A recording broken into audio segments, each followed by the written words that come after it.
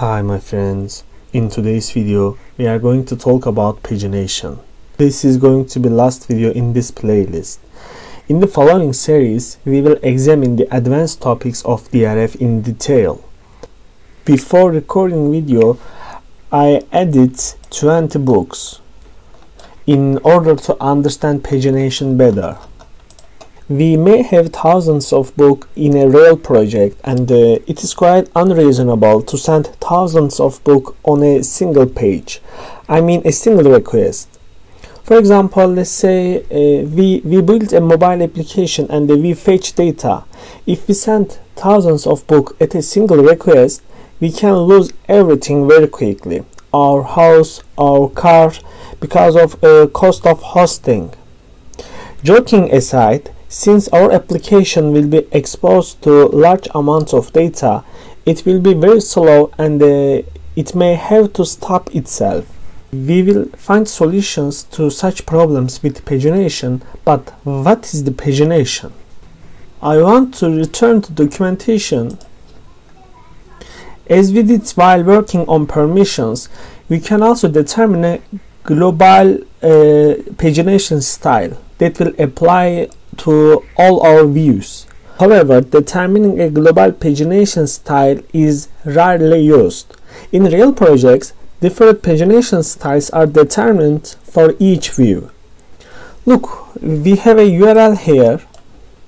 We are going to create a similar URL and divide it into pages according to number of books. Let's start without wasting time. First of all, I want to copy this to set a global pagination style. Let's go to settings. I can determine how many items we want to have on each page. I will change this value from 100 to 2. Okay, I save it. Now I will have 10 pages in total because I had 20 books. Go back to Chrome. Before I refresh, all my books are viewed. But if I refresh, as you can see, we have the different page this time. Here the links, the next, previous, the count shows how many books I have. Here is the another link. If we click on this link, it redirects us to the next page. That's it, we see the rest of books. Look, this time previous is not null. The previous here represents the previous page. If I go to the last page, I click 10, it returns null. I mean next is null. So it means there is no page to be viewed anymore. I think we all understood it is not such a difficult subject anyway. Now I want to talk about limit offset. Let's go back to the documentation. I want to copy this and I will paste it again here.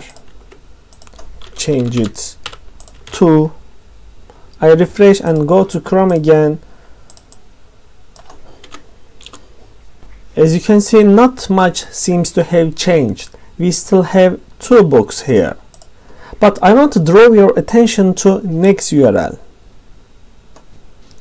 The parameters named limit and the offset has been added to URLs. Let's click it. The limit here determines how many data we want to retrieve, and the offset determines from which index this data will start. For example, I want 3 books, but index should be after 4th. Let's see what I mean. I want 3 books, so limit is 3, and I want the index after 4th. I click enter. 3 books have been listed, and the index number starts from 5 because the offset is 4. However, if I determine the limit here as 1, it will only return one item, and the index of a book will be 5. Let's try. I think we understood why we use limit and offset. As I said at the beginning of video, writing a global policy is not a very useful method, because we have several views, and we usually prefer a different approach for each view in a real project.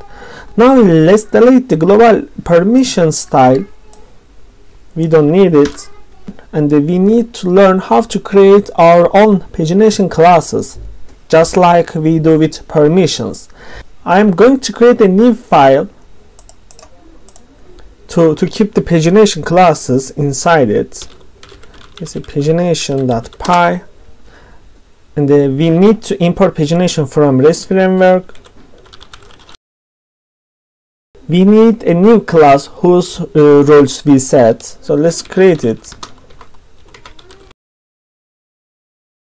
I will extend this class from PageNumberPagination, but before doing that, let's go to source code of it. There are many classes and methods here. If we try to write this pagination from scratch, it will take days. Thanks to Django, it handles itself. The page number pagination is here. There are a lot of variables that we can determine. As you can see, let's inherit our class from PageNumberPagination. I go back to custom pagination. Let's write pagination.PageNumberPagination. Okay. I go back to pagination again, and we have variables here like page size and the page query param and the other ones. So we can determine the page size in our class. I copy this variable and paste it here. Let's say the page size, let's say 6. I save it, and I am going to create one more class. I just copy it.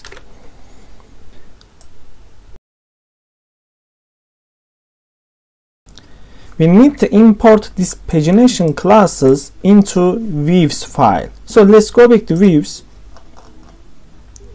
We can import it here. Now I need to introduce these pagination classes to my views, just like we did with the permission classes. Go to related view, it's here. I don't write the variables names randomly, of course. These variables come from generic API view. I will leave a link above for those who don't know. We need to write the class name that we created, a small pagination. I save it, go back to Chrome,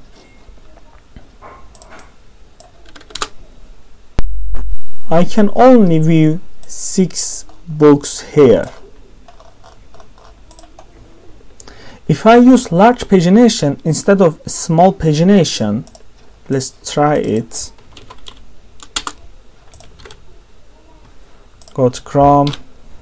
Now we have just 2 pages, and we see the 10 books here because we set the page size 10 here, and we use large pagination. Another thing I want to show is, for example, we can override the page expiration here. You may be making applications in other languages, so you may want to use a different expiration instead of page here. Let's see how we can override it. Back to pagination, go to source code again. Here we have page query parameter variable. So we will change it. I copy it, paste it here. You can write whatever you want. I will write sayfa, which means page in Turkish. I save it. Go to Chrome again.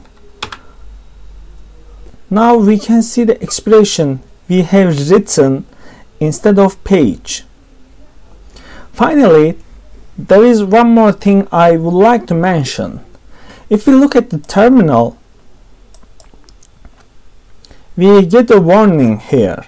Unordered object list warning. Pagination may yield inconsistent results with an unordered object list. The reason for this warning is because we didn't sort our query set. We are pulling all our items directly by writing all. But in a real project, we need to sort our items either by the last added date or by price or etc. Let's do that. I will sort my books.